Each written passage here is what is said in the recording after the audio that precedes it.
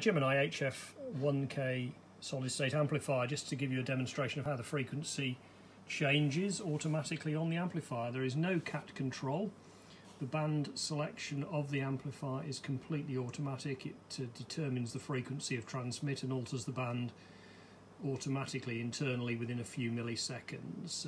We're currently on 50 megs, 6 meters, and so is the rig. If I change the rig down to another band, pick a mode that's going to work, there we go, so we're on 20 meters now.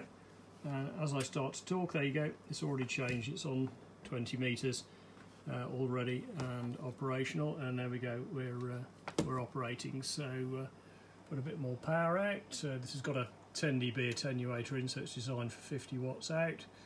There we go, about 50 watts, and there we go, we're talking output on the amplifier now.